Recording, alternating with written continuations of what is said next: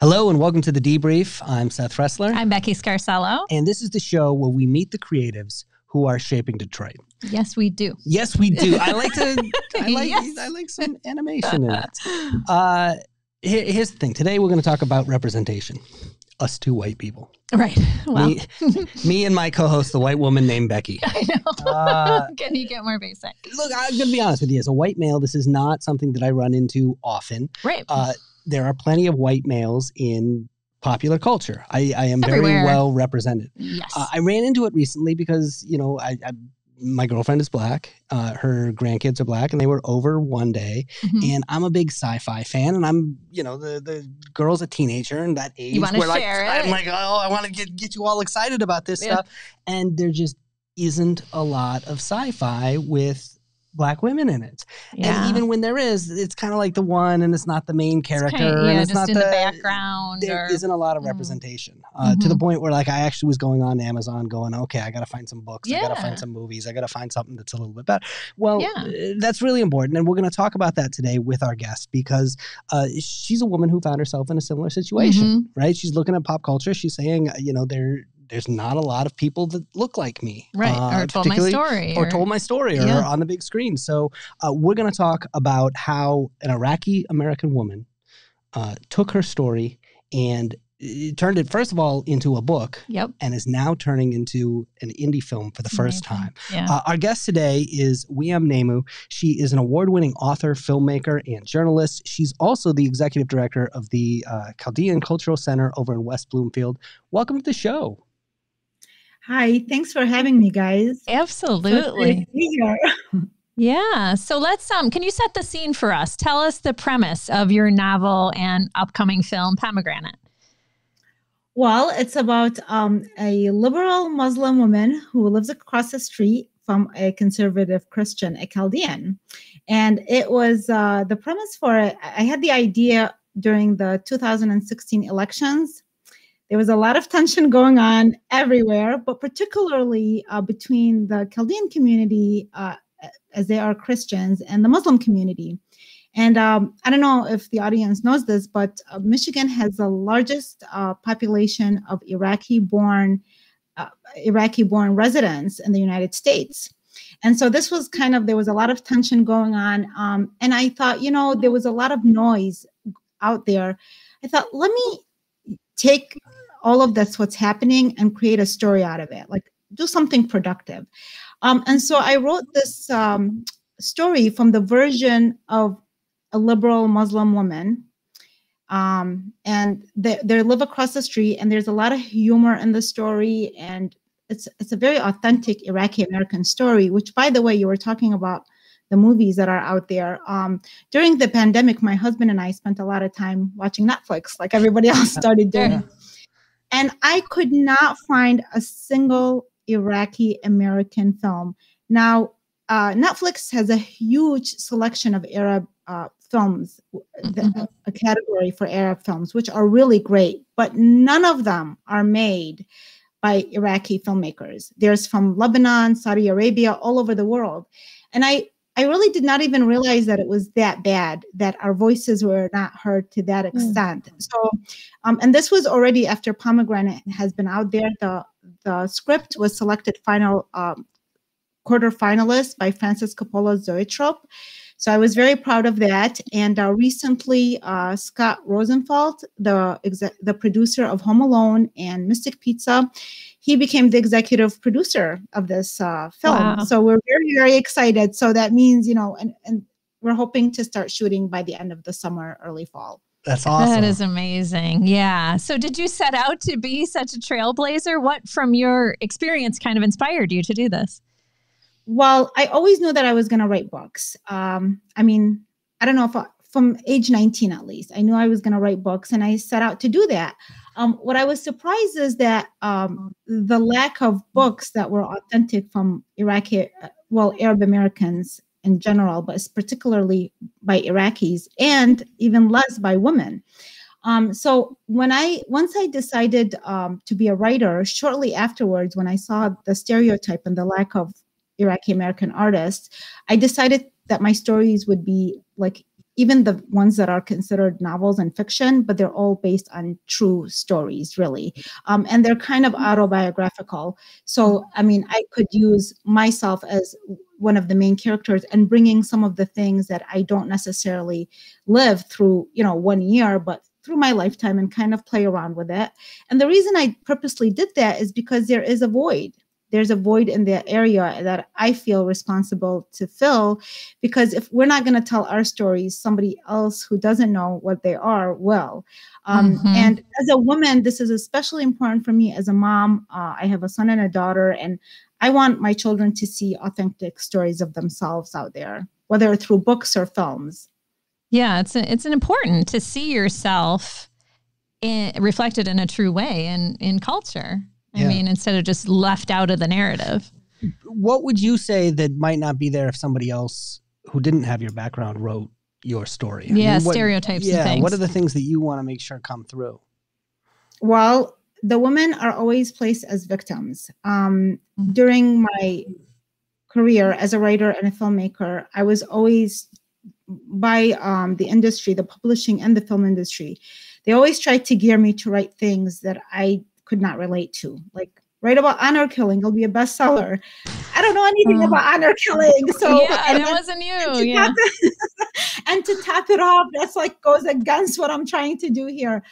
But that was the message. It was like, if you're, we want diverse voices, but we want them the way we see them to be. So if you don't fit into that diversity, then you're not really what you're looking for. And that really was a shocker over time, because I feel like, given, they said that we want ethnic voices, diverse voices, and I feel like I fall into all these categories, but I don't fall into the category of the victim, Middle Easterner. We have our issues like everybody else, but none of the women in my stories are victims. They just have their own challenges. And so these two main characters, the two women, both the Christian and the Muslim, has their own challenges they have to overcome. But, they have strong personalities. They're beautiful women, and they can carry their own. Nice. So the book, you wrote this novel, you've got writing down. You have 13 books. This was my 14th book. 14 books under your belt. So I haven't read 14 books. He's too busy watching Netflix. Right. So you had that down. Which is good. Right. I mean, we all have our things. But how do you go about, hey, how do we make this a movie? Did someone come to you? What was the process? Well, the process was actually, because I decided that this was going to be directed by me. I had directed a feature before, which won 2 international awards. It was a documentary, though. So it's called The Great American Family. And that, too, was a book that I made into a feature documentary. It won 2 international awards. The book won an Eric Hoffer Award. It was optioned by an LA producer. Is still optioned today. And the documentary was picked up by Jeff Porter in Beverly Hills, California. And so even though I've never directed a feature film, like a narrative, but who would know a story like this more than me, especially about, not only is it because of the community, but as women. And, I've had people that I worked with, like including men that were very helpful for me, but then they will try to make these changes. And I'm like, no, an Iraqi girl would never say that. And, and imagine if a director came, it will just change it. One thing that Scott Rosenfeld said when he read the script, he said that he knew that he was going to like the premise, and he saw that there was a lot of value in the story, but he was not expecting to laugh so much. And the reason that he was able to laugh is because really this story is authentic. It's just like Tyler Perry, when he writes about his community, he can say things that he lived through that we would not really be able to say it that way with kind of a lot of love. And, so he's talking about himself and his community, and it comes out different. And I just feel like we're not given that opportunity to do that. And maybe that's even a wrong way of saying it. I don't know that we need to be given an opportunity. We live in this great country that, if you want to find a way, you will find a way. You don't have to wait for anybody's permission. So. Oh, well, I like that answer. All right. I'm going to make some changes around here, Seth. Okay. Sorry. I'm going to get myself into trouble. Well, you seem to me that you kind of take challenges head on, but what were some of these obstacles that you encountered? Can you get more specific about things you came up against? Oh, yes. Well, yeah, a lot of rejections and, you know, getting 2 top New York agents and then getting to the editorial board and always being told that, you know, my story doesn't really fit into that. It's not really marketable. It's not. And I know that the stories were good. And the proof of that is the awards that I have won and what I've been able, you know, I had to find my own way in order to stay true to what I was trying to do. And that was a huge, huge struggle. And in my community, you know, the arts and culture, I can't really say that we're strong in that area. We're strong in family and faith and businesses, but not in arts and culture. And a lot of that is due that we come from a war-torn land. So we have been on survival mode for a long time. Mm-hmm. And arts and culture is a luxury. And that luxury has not been pampered and nurtured enough. And so I felt myself that I have that desire and that love, but I was so alone in my community. And then I felt misunderstood or not commercial enough in the Western industry. But then all that really looking back didn't matter because there was the people that picked out understood what I was doing, and they kept their eye on me and they nurtured me and they stayed after me and they made sure that if I fell, they picked me back up. And I owe so much to them. I will never, ever forget them. They're in my books. They're in my hearts. And I have a lot of faith in God, and I knew that that's just my path. So I was trying to stay true to that. But it's really the people that I'm surrounded by that understood where I came from, what were my struggles as a woman in this community, and just held sacred ground for me to make sure that that I get, to talk the way I'm talking today, because that's not how it started out. I owe a lot of gratitude for them, and I do try to pay in any which way I can. All right. Well, we've got one last question we want to ask you before you go. Hope you're ready.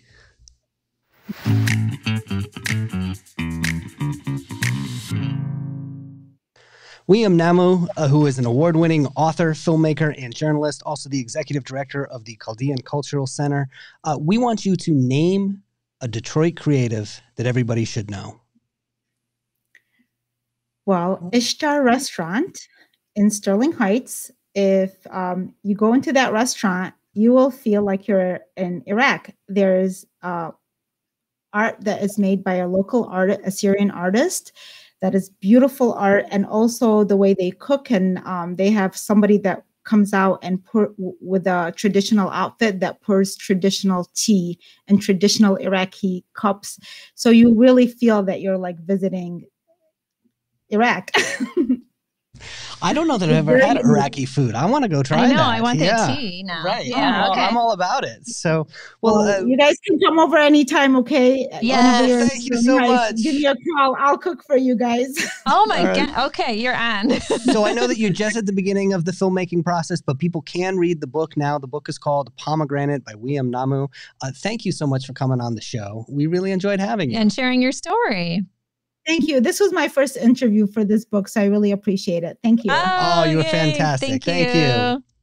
That's it for us. I'm Seth Ressler. I'm Becky Scarcella. Remember, you can get the show in any number of places, including Spotify, Apple Podcasts, YouTube. You can find the video. We have a mobile app, or you can ask Alexa. Until next time, Detroit's moving. Keep up.